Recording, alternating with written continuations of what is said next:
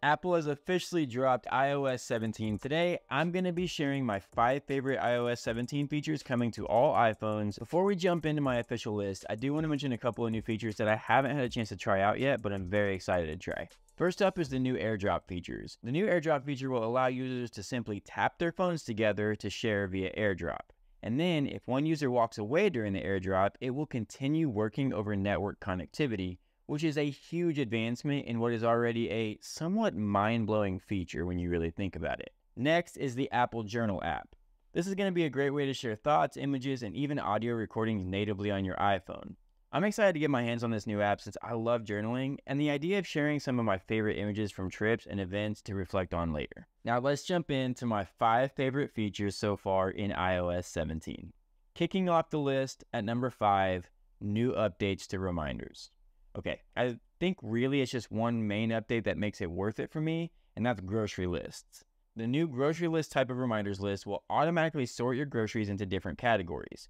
How many times have you been at the store, pulled up your grocery list, and it's just a jumbled, disorganized mess, leaving you to bounce around from department to department all over the store and forgetting what you might need?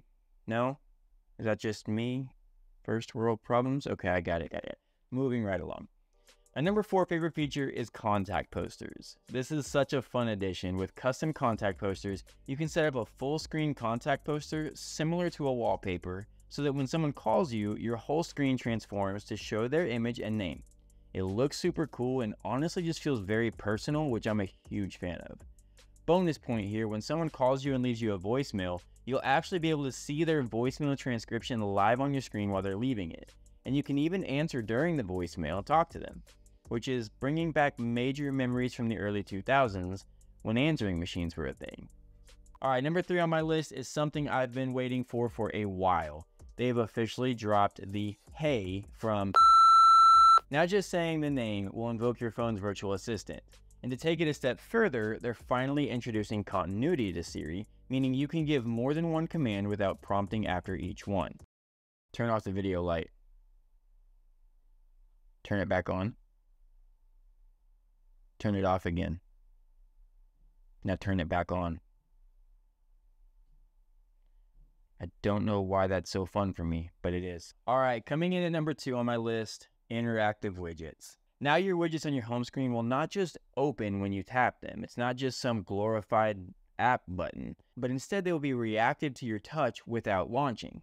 You can check off your reminders without opening the Reminders app, pause your music or podcasts, or my new favorite widget that also comes with this update, turn on and off home devices and scenes. I have completely redone my home screen just because of this feature and I am loving it.